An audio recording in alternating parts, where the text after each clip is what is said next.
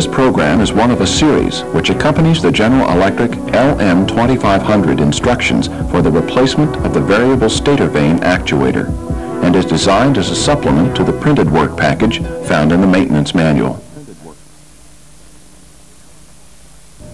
The LM2500 features two identical variable stator vane actuators located on the right and left sides of the gas turbine at the 3 o'clock and the 9 o'clock positions on the high-pressure compressor stators.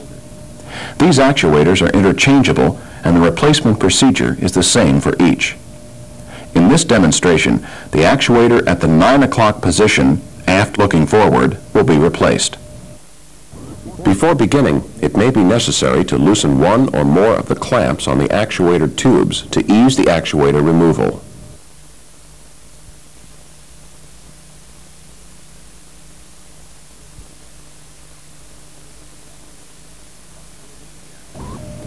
To remove the actuator, start by taking a 9/16 inch open-end wrench and disconnecting the head-end oil tube from the actuator.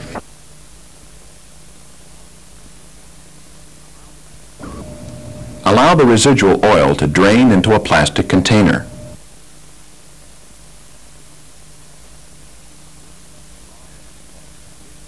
Next, disconnect the rod end oil manifold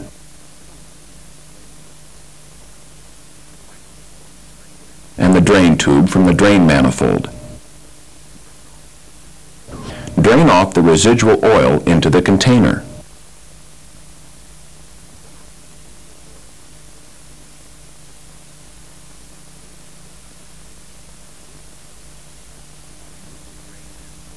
Remove the drain manifold from the actuator.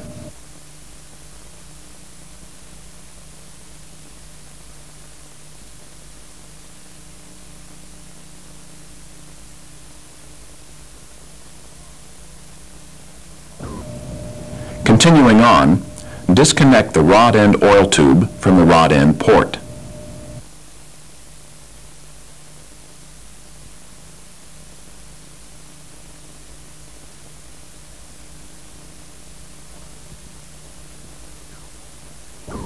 Now that the three tubes are disconnected, install a clean, small diameter hose over the unions in the ports of the actuator from the head end to the rod end. The hose should measure approximately 5 inches in length and 3/8 inches inside diameter. The purpose of the hose is to prevent oil from squirting onto personnel or the gas turbine.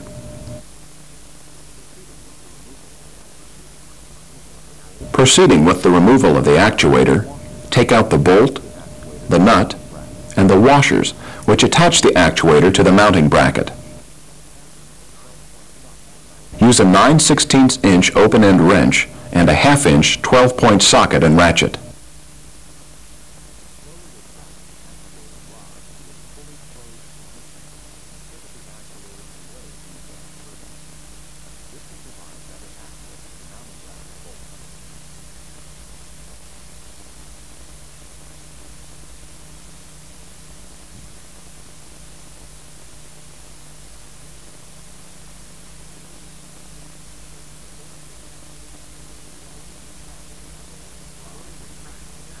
Slowly retract the actuator rod to its fully closed position and pivot the actuator away from the gas turbine. This will provide better access to the mounting bracket bolts. Next, remove the 5 nuts, bolts, and washers that secure the mounting bracket to the gas turbine.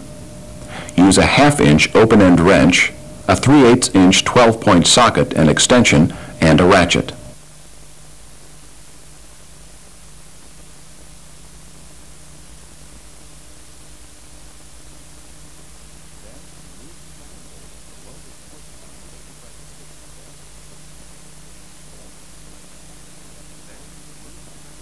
Then, remove the second bolt below the split line of the compressor casing.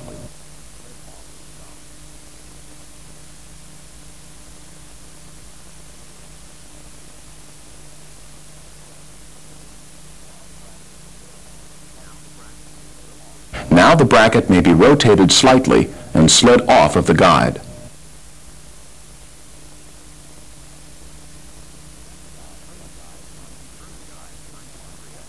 guide 90 degrees and slide it and the actuator off of the trunnion of the actuator lever.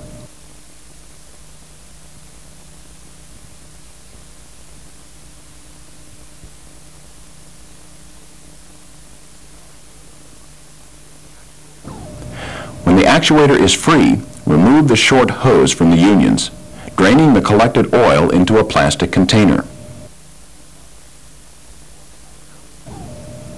Now the two unions in the ports also may be removed, along with their O-rings.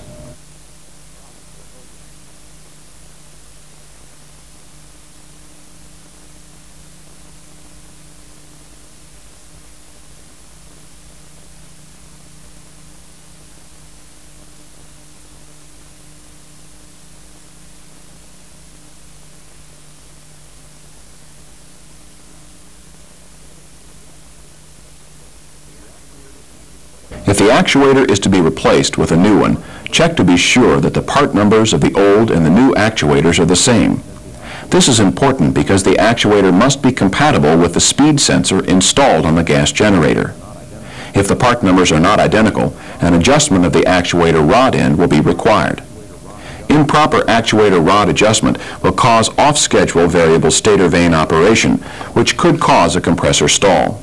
If an adjustment is necessary, refer to the maintenance manual for the proper procedure and specifications. Now lubricate and install a new O-ring onto each of the two unions.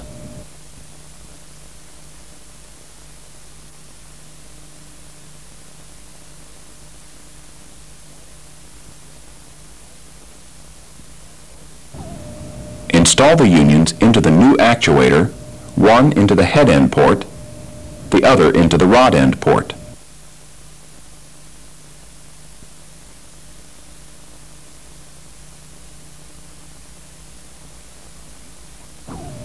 The union should be torqued to 90 to 110 inch-pounds.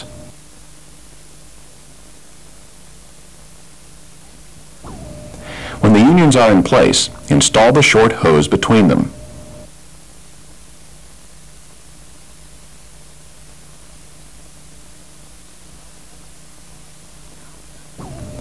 Now the actuator rod end may be installed over the actuator lever or trunnion.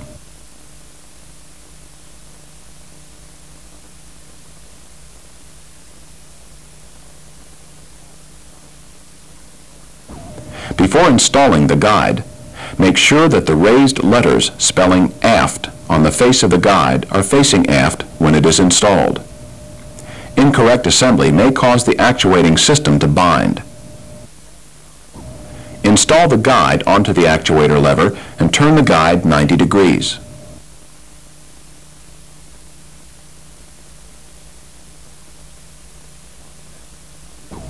Next, lubricate the 5 bolts of the mounting bracket with Mil T 5544. Then slide the mounting bracket over the guide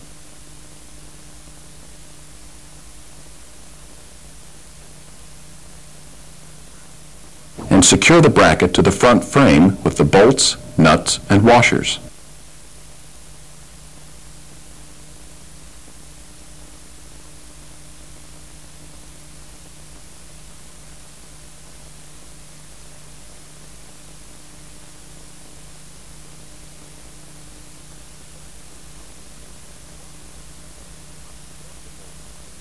Torque the bolts to 200 to 210 inch-pounds.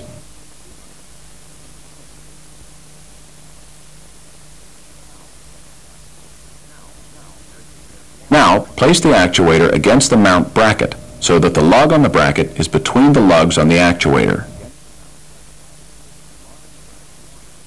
Place a thick washer onto the actuator mount bolt. Insert the bolt through the lugs with the bolt head forward. Then put a thin washer onto the end of the bolt, followed by a nut.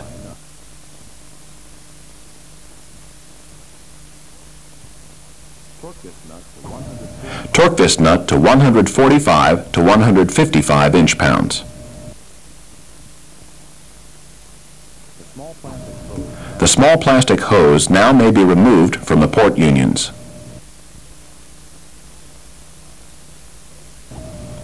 The O-ring on the rod end oil tube should be replaced with a new lubricated one. Connect the rod end oil tube to the rod end union.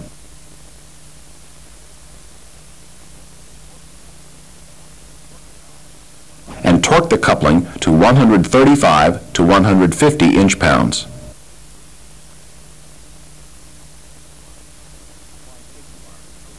Safety wire the coupling nut to the port union.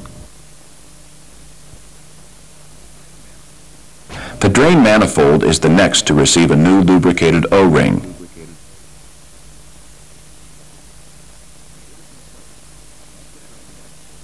When it is in place, connect the drain manifold to the rod end port, making sure that the drain fitting points down. Hand tighten the coupling nut.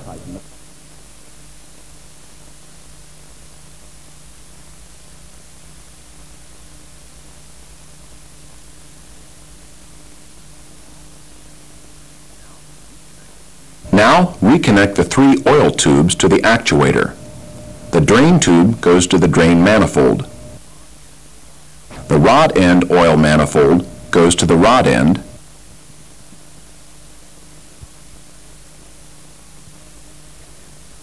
and the head end oil tube goes to the head end.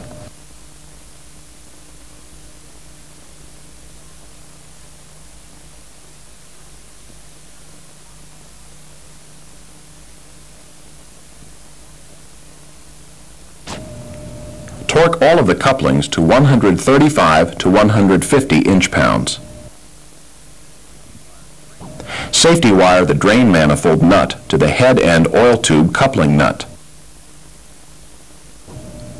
If any of the bolts on the clamps were loosened during the removal of the actuator, tighten them back up in place and torque them to 24 to 27 inch-pounds.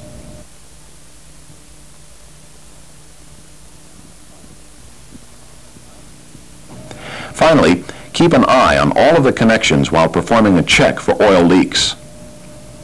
When all of the connections have been found to be leak-proof, the replacement of the variable stator vane actuator is complete. For more detailed information about any part of this procedure, refer to the maintenance manual for the General Electric LM2500 gas turbine.